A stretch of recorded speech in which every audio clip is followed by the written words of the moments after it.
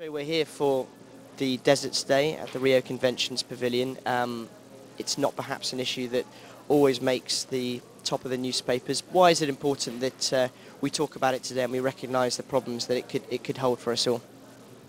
It's a critically important issue because the world's deserts now are expanding, and that is mainly due to human activities. That includes poor land use and also due to climate change. Why we are here is because we have very good data showing that organic systems can reverse this, and critically important because something like 60% of the world's food producers are based in these dryland areas. Being able to increase the drought tolerance of these systems is very important. The reality is that most agriculture is rain-fed. We will never get irrigation to it, and we actually don't want to because that would be in itself a major environmental disaster. So being able to show how we can increase the efficiency of rain capture and the resilience of farming systems is very important. And what I'll be doing today is showing the peer-reviewed science around how organic agriculture improves organic matter levels and can significantly capture far more rainfall and result in significantly higher yields of food.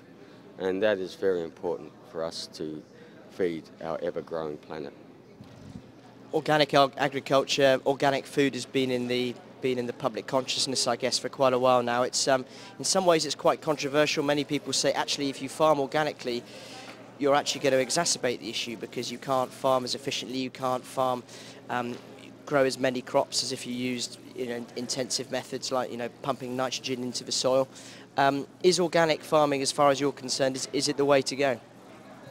There are two areas where organic farming actually gets higher yields than conventional agriculture, and one of those is to do with traditional farming systems that are low yielding.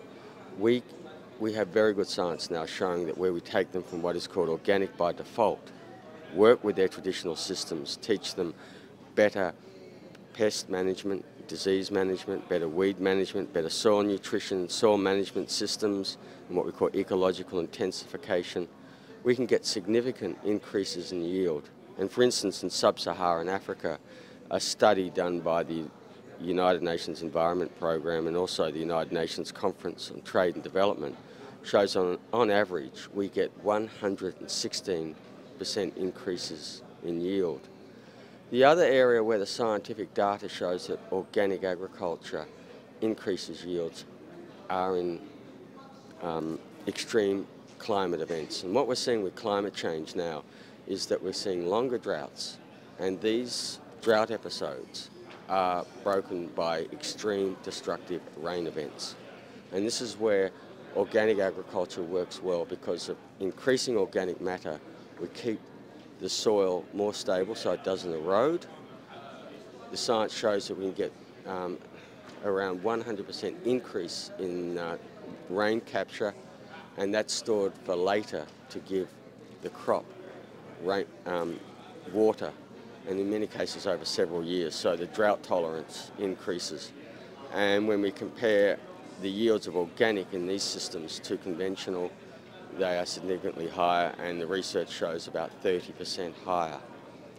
The other one I think is really important to talk about. If we want to talk about feeding the world, 70% of the world's food comes from smallholder traditional systems. Only 30% from the agribusiness chain. Very importantly, the UN FAO figures, food and agriculture figures, show that 80% of the food in the developing world comes from these smallholder systems. These are the systems where we can get 100% increase in yield.